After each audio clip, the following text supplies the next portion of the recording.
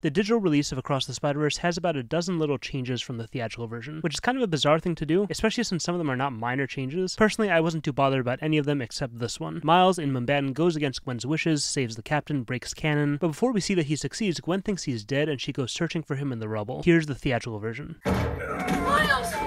No! No! Miles, come on!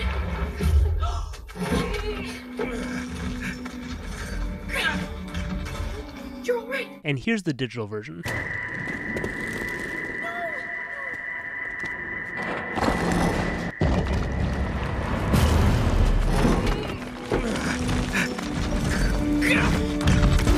You're all right. So they cut Gwen panicking like crazy, freaking out trying to find Miles. That needs to be there. Gwen is seeing her worst fears come to life again, and those lines show that she thinks that history is repeating itself.